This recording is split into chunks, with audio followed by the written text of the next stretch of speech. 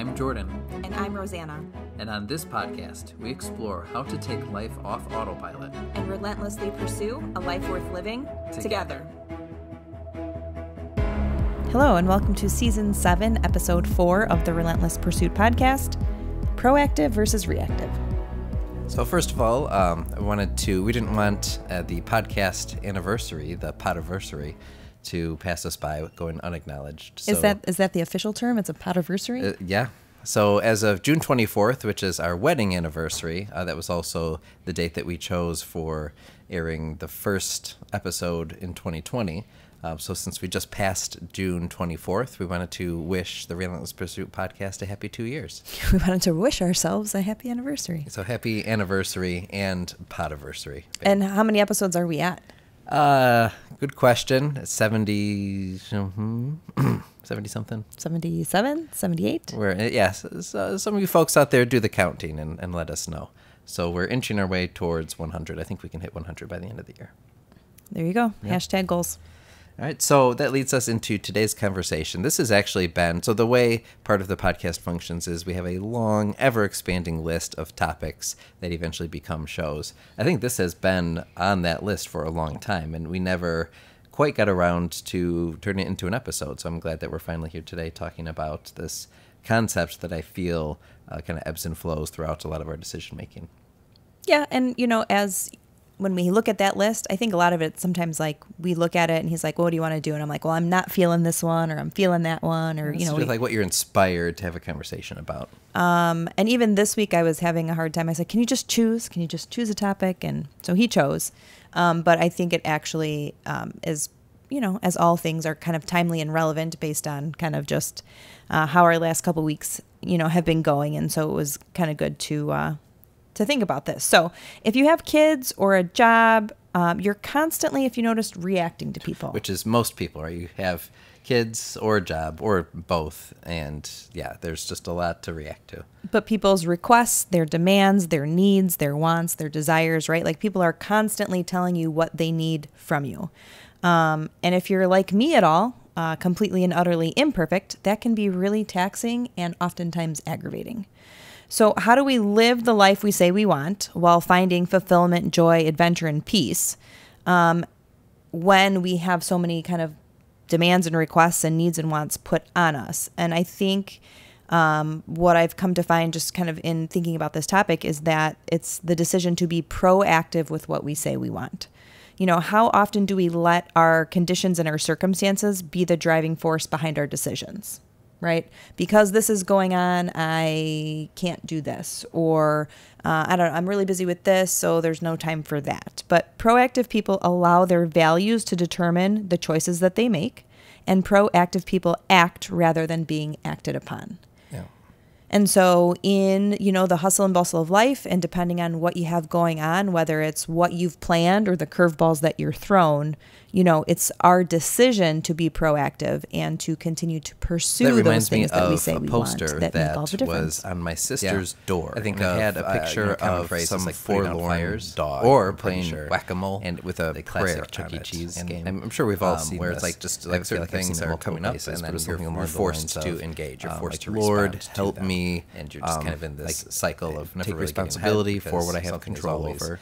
Help me let go of the things I don't have control over. I wish everybody could see your reenactment of the whack-a-mole and your flailing arms as you're talking right now. Yeah, okay. Very important to what you just said. So was that your definition? No, that was just kind of my introduction. So that would be proactive. Ooh, gets better.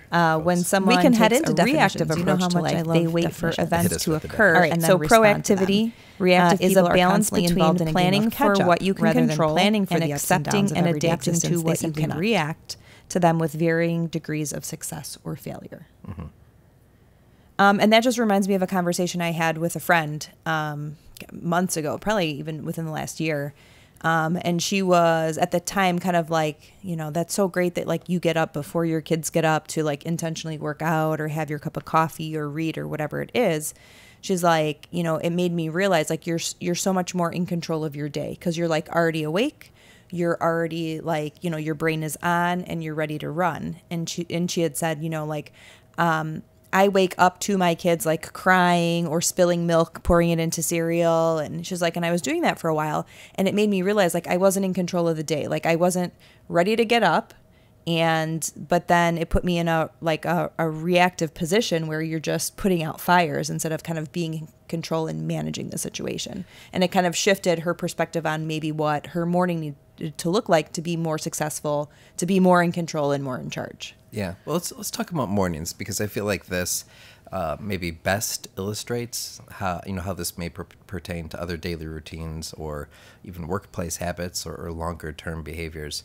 So I think about this a lot in the mornings because, yeah, when you wake up, the last thing that you want to be in is in a posture of, like you said, like of having to suddenly react to things that you didn't plan on. And then you could get through a good percentage of your day and feel like, man, like I've been busy all day, like reacting to like, this kid needs this, or this is broken, or the dog or the car, right? Always responding to all of those things. But you get through a good percentage of your day and think, man, I still didn't do anything. So how can we be so busy and then still Well, and it's not that we didn't do anything, right? Because you may have already mopped the floor because a gallon of milk spilled, and you may have already had to walk the dog because it was barking, and you have already answered emails. But it's like all of these things that have kind of like clouded your life's inbox, but it's nothing that's on your list of things that you need to achieve or accomplish. Or that are important to you. Right. And so I think that's the difference. It's not that you didn't do anything. It's just that you didn't do any of the things that you needed or wanted to do. And I also think that there's a couple different things that could come up. So one is, so we're just going further with the kids' examples, like kids will spontaneously need things that you need to respond to. But but you mentioned like email as well, and I think of the same thing with anything related to electronics, whether it's text messages or social media. A lot of the time, we kind of invite that distraction into our mornings when we don't need to. And I've done this myself, and I know it's a pretty common American habit. Is like before we're out of bed, we're already on our phones, and then right away, there are posts on social media or there are emails in our inboxes that we had no intention of responding to or even thinking about. But now, because it's right there in front of us, now that puts us in that reactive position to think about and respond to a post that we see that we had no design of incorporating into our day. Or we're opening email and now we don't know the content of the email, the requests or the needs of those messages until we open it. And then that puts us in a position of needing or wanting to respond to those instead of distancing ourselves from that first and then thinking, what do I want to do with my morning? Yeah, and I think that part of something that we'll address later is kind of just even boundaries with really how you're setting up your day, how you're setting up your life, and the ways in which you prepare for that. Like how, if you're not preparing for it, then you're going to be distracted by it. And then that kind of puts you again in a reactive position where you cannot be in control of what you need to do, but you are reacting to what others are kind of imposing upon you. Yeah. And so I like that idea, that image of waking up before the kids, because then you can really dictate for yourself, like, all right, what's important to me? And now I'm setting aside time to make sure I do that, because I know like those needs will come up, like the fires will happen today, but I've already taken steps on my own to do what's important to me so that when those things do come up, I'm not in this reactive position. And then I feel like I'm playing catch up. I'm already ahead. Yeah. So it's a safe space here on the podcast. And I think a lot of times we talk about a lot of topics, we give kind of takeaways and points, and we go through definitions and all of that. But oh boy, you're about to get real here. yeah, I think it's a little time to get real with this, because I talked about, the example of the morning routine and a friend changing hers kind of with that notion of I need to be more in control of my day. So confession, in the last, I would say 3 months, maybe even a little bit longer, my morning routine has suffered greatly. I think just based on just kind of, a shift in career and kids, and just, as I've told you, the last year has been a lot. From July of last year to July of this year, a lot has happened. I'm just tired. I am just dog tired. And I realized that, or not even realized that, I just decided I was going to prioritize like sleep. And by prioritizing sleep, instead of getting up at 5 a.m, I'm sleeping until like 6:30. Actually, I've been pushing it to 7 lately, but like, yeah, you used to sleep past 7. It's like, hey, are you okay? Yeah. And I think that the response there is I'm not okay. And so that's why I'm sleeping more. So do you think, and I don't mean to interrupt your flow, but like, is part of sleeping in for you, like in a way, like avoiding some of the things you're going to have to respond to in the day? Well, so this is where I'm going with this. So here, my, thinking is like, okay, like I'm just going to sleep in a little bit longer. And surely because it's summer and the days are longer and you're home, I don't have to get up at 5 a.m. to work out and to go to the gym. I can for sure get it done some other time during the day. Right. And I can get up at sleep until my body says it's time to get up, which is good. We need sleep, and have my cup of coffee and just like take the first 45 minutes of my day for myself. And you know what I've realized in the last few months that I've been doing this? It's a freaking disaster. I do not get up. I do not get a workout in. I do not get to drink my coffee quietly. I do not get 45 minutes to myself. Yeah, the later you pour that cup, the less quiet it's going to be. And I've been in a very reactive position. And like if I'm looking at kind of even just like my mood and my productivity, and just how I'm feeling about things, like I feel like I am not any better for it, nor am I in a great place. And so, now that I'm kind of watching that, I'm like, ooh, that's rough. Yeah. So what are my options? My options are to be more proactive about how I want to start my day in order to feel fulfilled that I'm going to get the things that I want done and to cross things off my list. I thought that maybe a break from a routine would be good. I think overall sometimes that's needed, right? There are certain rhythms to life and to timings and to busy seasons. And you do need that. But maybe instead of having like 2 days where I sleep in and, not working out or not X, Y, and Z, I thought that just kind of giving it up would be the break that I need. And I'm finding that I feel a little bit lost without it. Yeah. Yeah, I agree. Like if I want to do anything with my day, then there's a 90% chance that I have to do it in the morning. Otherwise, it like won't get done. And I don't think, like, as far as proactivity versus reactivity goes, I know, like, the mornings, I think, serve as a metaphor for some of these bigger things. But that's probably one area, one really practical area that we can experiment with and just see how we can structure our routines day to day to make sure that that happens. There's an article, I read a lot of articles that looked at, like, proactivity and reaction as, like, business leaders and but the one that I connected with the most was actually written by Tim Ferriss, and the title of it was Make Before Manage. It was kind of a weird title, but he basically meant that when it comes to your day, there's a lot of things that you're managing that you just kind of have to do, or things that you need to respond to. But how critical are they that those are the things that you respond to first? And so his basic wisdom was make, or like be proactive, do something constructive with your day before you put yourself in a position of having to manage the rest, because life is just a lot of management. It's just a lot of stuff that has to get done. So yeah, like maybe it happens in the morning because you're waking up early, or just because you're just putting off the stuff that can wait for a time that's more convenient to it, and then the stuff that's most important, then you front load. Right. And that's what I was going to say. Like, oftentimes we get more done in a certain time of day, and it's usually like the first half of the day, because like then the rest like then snowballs into other people and other things and other responsibilities. And so, kind of just thinking about this proactive, reactive, I think there's definitely many benefits to being proactive. And I think that this shift in my schedule to a non-morning schedule, for the sake of kind of rest and recovery, which I thought I needed, is actually doing the opposite. And those three things are, when you're proactive, you have greater stability, less stress, and more control. And what's funny is I felt less stable, more stressed, and less control. And so once you start being proactive, you'll find a greater sense of stability and security. Reactive people respond to those short-term inconveniences as they happen, whereas proactive people can wake up each day knowing they've done what they can to prepare.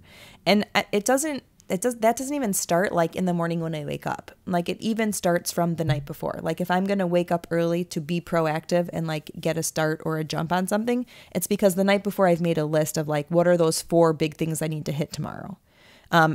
After my, morning coffee and workout, like what's on my to-do list for that day. But that starts the night before. And then knowing that I'm getting up early means going to bed earlier the night before and setting out my stuff and preparing. And so like without planning for that and it's not happening, there's less stability.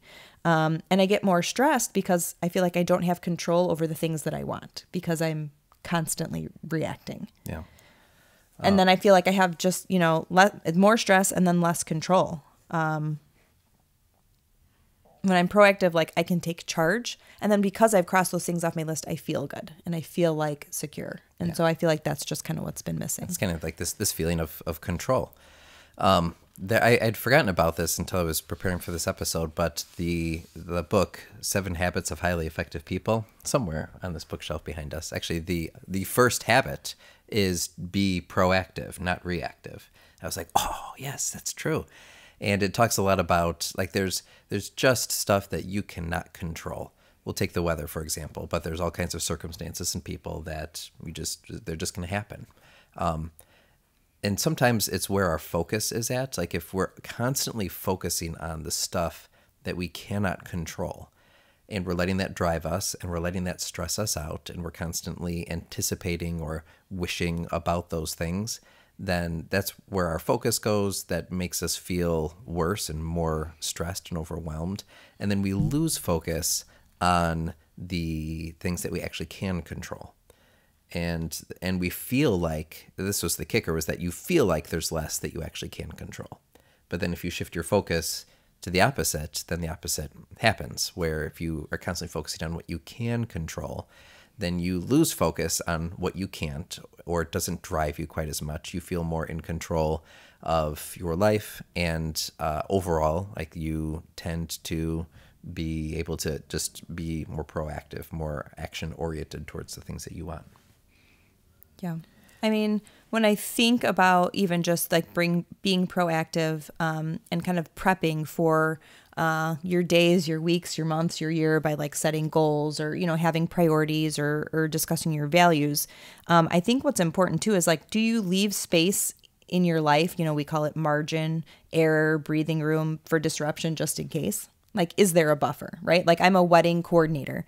And so when I'm setting timelines with couples, like I know how long things take on a wedding day. People are like, I never really understand how you know. I'm like, well, this is how long it takes, and this is how long it'll actually take, because, you have to like figure in error, disruption, someone totally messing up, someone running late. And so like into those schedules, I build this buffer around things. And what's really great is that like on a wedding day, like I build it in such a way where people are like, man, we were like on time. We were actually ahead of schedule all day, because I know how to manage that because I'm looking at it objectively from the outside. But how often am I doing that in my own life where I'm like, okay, this is the day today. These are the things I need to get done. Like what are the things that I can't account for that I need to kind of add in so that I know like when I need to leave or how much I'm actually going to get done in a day. Like I've seen your to-do lists, and I like look and sometimes I laugh. I'm like, okay, how much do you think you're actually going to get done with 4 kids and me and the dog and your dad visiting? Takes me half the like, day right? just to make the list. Right. So, I think a lot of that has to do with intentionality and planning. Which reminds me of a quote that I found from Dwight Eisenhower, who said, "In preparing for battle, I have always found that plans are useless, but planning is indispensable." And that's the thing. The minute you make a plan, usually the crap hits the fan and it's out the window. But the time that you put into planning and thinking it through can often kind of like help you get to where you need to go, even if the plan isn't followed to the T. You've already thought of the contingency plan. You've already thought of like a next step or what comes before or what comes after. And so it gives you a better perspective and a better understanding of like how you can do a workaround at the last minute because you've actually thought through it already. Yeah, because you understand it well enough to react well at that time. Since we're getting real here, I was thinking about this in terms of my experience as an administrator as well, because in working in a school, like a lot of the job as the administrator is to deal with the fires that come up each day, whether it's student behaviors or academic issues or parent questions. There's all kinds of things kind of coming at you. And I feel like a lot of my experience was maybe subconsciously putting myself constantly in the stream of reaction. I wanted to be, I thought I was being proactive kind of, but I'd be like always like over checking my email, always kind of fretting over like little details. And it was just horrible time management. But I felt like I wanted to make everybody happy, which meant that I was just constantly like jumping to respond to every little thing that I could. And maybe in most of those things, I did it well, but and this is kind of me transitioning to like, beyond just the daily routines, but like over the span of time, I wasn't really being proactive with, I think, being the kind of leader or kind of building in certain, programs or systems or things that could have made that more efficient or could have made the school a better place, because I was constantly distracted or disrupted or just kind of waiting to be in this posture of reacting to the next thing and playing catch up and never actually getting ahead. So more worried about clearing the inbox than taking care of the heart of what was in the inbox. Yeah, it was. Yeah, I guess there's kind of a spirit to the job of, you're in an excellent position to be able to have like a great positive influence over the school. And there certainly were those opportunities and moments for me that I came through with it. But I feel like there could have been more. And I feel like this expands to life as well, where sure, we could go through a day and feel like I was just responding to this, and that and didn't get anything done. But if that's how we constantly live, then we can do a week of that. Man, I didn't get anything done this week, or a month, or even just a year of, man, I look back at the past year and what do I have to show for it? Like I was busy the whole time. But at the end of this year, I have nothing of substance that I can say like I have created, because I never made that space to make that a priority and to proactively pursue it. So it's whatever I wanted to do. It was kind of this wish that I never fulfilled for myself. And so I think that's part of the mentality that I feel like in some domains of my life, I'm very good or very in control of taking positive steps forward. In other domains, I'm far more reactive. And so I think this conversation is good to maybe try to expose those different areas where it's like, where do I have kind of this wish that I don't want at this time next year to say I never was proactive towards fulfilling that or towards resolving it, because I was allowing other things in that area to get in the way. Well, and I think that begs the question too, like, what are you inviting to happen to you? If you are not prepared to put some boundaries in place to protect like your values, your goals, or your dreams, then you're going to be constantly in a position to only react. And so like, what boundaries do we need as individuals, as parents, as spouses, like whatever that is, in order to give us room to be proactive in the things that set our soul on fire. So I think that's one thing that I, as you're talking, that came up.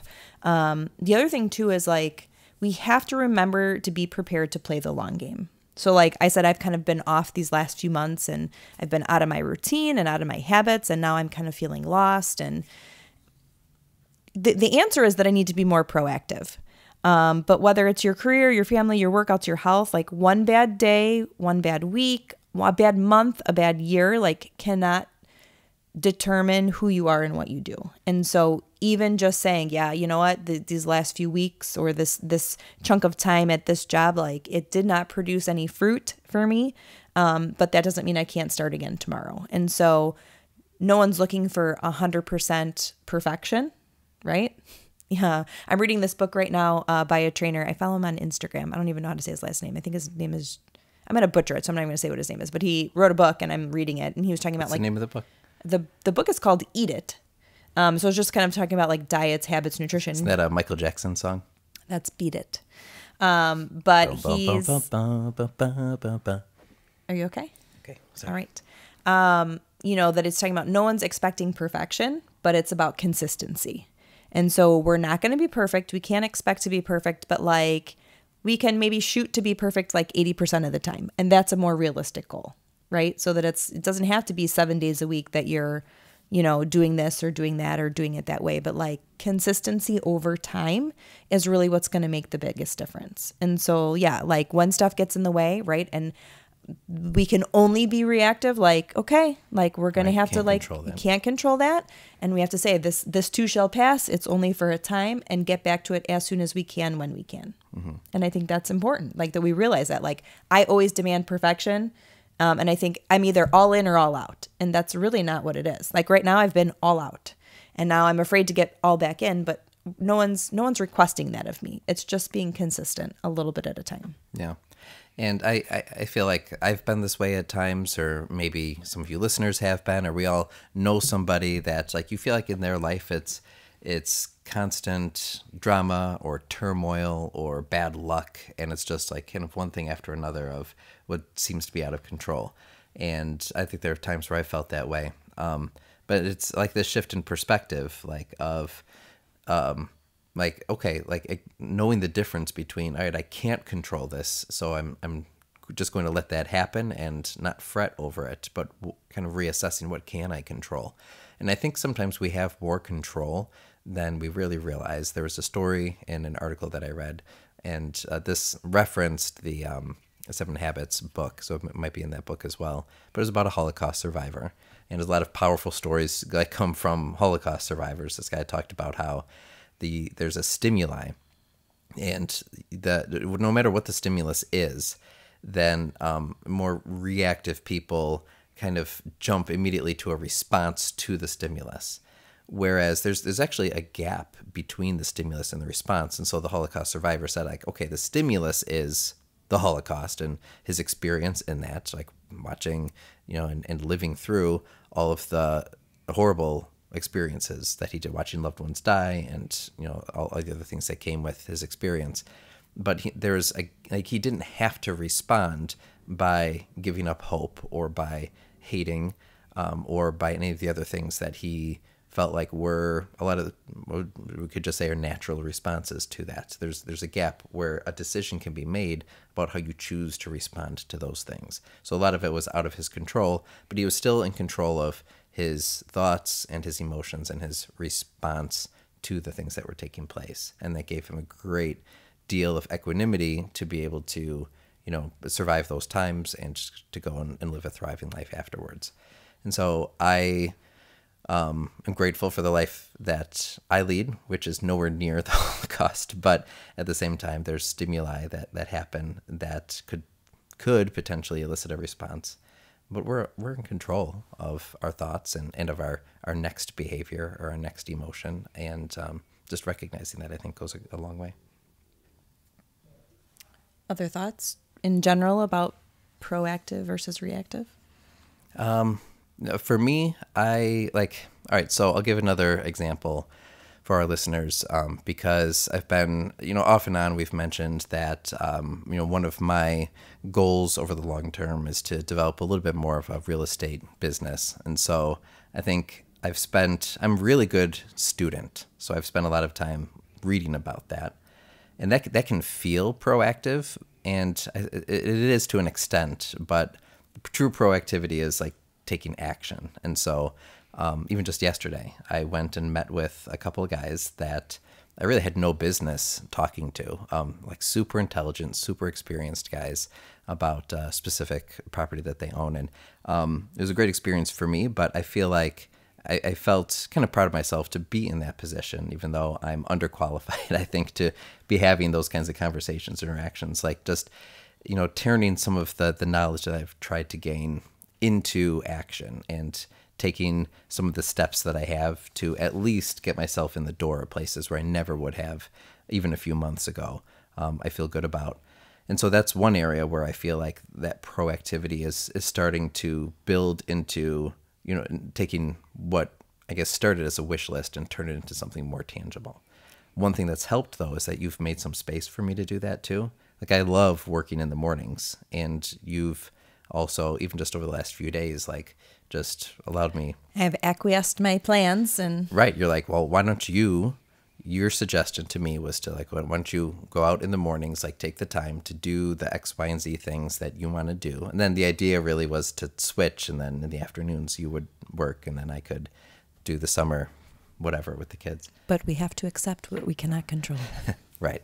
So there's a lot that's come up as well, but I'm grateful for you. And I think this is where the spouse part comes in, where we can encourage one another to be more proactive in the areas of life that matter and try to make space and opportunity for one another to be proactive, because otherwise we could both be busy all day on household stuff and then feel like at the end of the day we're just defeated. Whereas if we have like a good partnership with that, then that can help us both go further. Yeah, but even so now if we're like, shifting this, even back to like marriage and roles and goals and making space, okay, proactive people act rather than being acted upon. Okay, great. So you have stuff that you want to accomplish and I give you that space. But I think like if you're listening and you have a spouse, like sometimes I understand what you're doing and I understand what you're trying to accomplish, but like at the same time, like that's not where like my passion is. And so sometimes like I feel like, there's a disconnect for me where like, I know you need to do this. It's like, why am I making time for this? Correct. Right? Like, is it generating, what is it generating at this moment? It's actually generating nothing at this moment, but it will hopefully. It's actually costing. I think. Correct. So, I think sometimes with like spouses or with dreams or with goals or with plans, like sometimes we just don't understand each other's stuff. And I think that that's okay. Like, and I do understand what you're trying to do, like generating future like wealth for our family, like long term, pay for kids' college, to like I get that and I understand that that's so important. But like on a Tuesday morning, like I just need to work, and so I there's a balance there, And I think when you're talking about any topic and you're married and you have family, like it's never easy, it's never like clear cut. Like people get their toes stepped on, people are disappointed, and I think that's just life. But I think we have to proactively like love our spouse. I think we have to intentionally set some space for each other. I think we need to push each other. And so that's part of the conversation too. Like we can react to everything that's going on. But how are we proactively loving our spouses to do what they want to do? Right. Let's not make ourselves one more thing for the spouse to react to, or one more excuse that our spouse has for not doing the things that they'd prefer to be proactive towards. All right. So I think if you want to be proactive, you have to be strategic. I think that's part of it. You can't just wake up and be like, oh, I'm going to be proactive today. Like today's proactiveness like depends on like last night's preparation. So to be strategic, I think you should start with some of the following questions. And I think these are all things that we've kind of asked during this episode. But like, do you set intentional goals for the day? Right? How much plan or prep do you use on a daily, weekly, monthly basis? And maybe that's just for you. Maybe that's for your business. Maybe it's for your family. Maybe it's with your spouse. Like it doesn't just happen, and it's not going to just happen unless there's that plan. Well, you could make time for yourself to do it, and then you could sit down and be like, okay, what am I doing? What am I doing? Right. So, it takes like longer conversations. I think it actually takes time for you to sit and think and plan. And sometimes we can't just like sit down and be like, okay, let me sit and think and plan, and nothing comes. So like, are you giving yourself space in your world, in your schedule now to kind of like sit through and think through those things? Because we're just not going to know all the time. Sometimes it takes a bit of searching to kind of figure out what that is. Are you leaving space for error, breathing room, disruption in your day? What are you inviting to happen to you, whether that's intentional or unintentional, whether you're sabotaging yourself or whether you're just weak with boundaries? What boundaries are you putting into place to protect your time and your dreams? And then, also, are you prepared to play the long game? Whether it's career, family, workouts, health, one bad day, again, one bad week, month, even a year, even a career or a 3-year period, like does not have to determine what comes next. I'd add one more to that list too. I would say, what's something that you actually do have control over that maybe on the surface you have originally historically perceived not having control over that thing? Because I felt that way. Like, oh, I could never do that, fill in the blank. Well, if you actually break it down, then it is doable. Other people have done it. So what steps could I feasibly take? Or just go back to that definition. Proactive people act. I could never do that. Challenge yourself to go out and go do it today. Yeah, go do it today. Go What do is it. So what do you think? I think that we need to have a conversation about what you want your mornings to look like. And how I can help you with that. So much there. Or I want to simultaneously sleep until 9 and also get up at 5 and work out. And so here we are at 7 with a cup of coffee and a grumpy mom. Yeah, it sounds like a 5 a.m. workout, a 7 a.m. nap, and you can get to work by 9. There you go. All right. Well, we'll continue to have that conversation between us. What are the conversations, the thoughts, the proactivity that you want to pursue?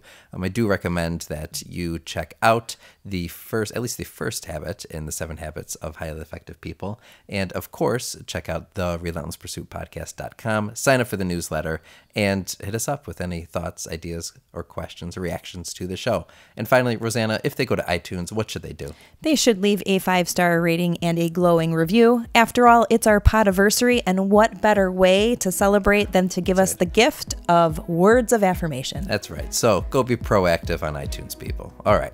So we hope you have another great week, and we're looking forward to enjoying the rest of the season and the rest of the summer with you. Have a great day. Bye-bye. Thanks so much for listening to today's show. We hope you will use this conversation as a starting point for your own. We hope you're encouraged to think and act more intentionally. If you want to learn more, you can visit our website, therelentlesspursuitpodcast.com, where you can find notes on today's show, plus additional blog posts, and you can subscribe to our free members list. Please subscribe, leave a review, and share with your friends. Facebook and Instagram are 2 great places to connect with us for daily doses of our quotable quotes, behind the scenes, and real-time photos, videos, and challenges. Until next time, let us know how you are taking life off autopilot And relentlessly pursuing what matters.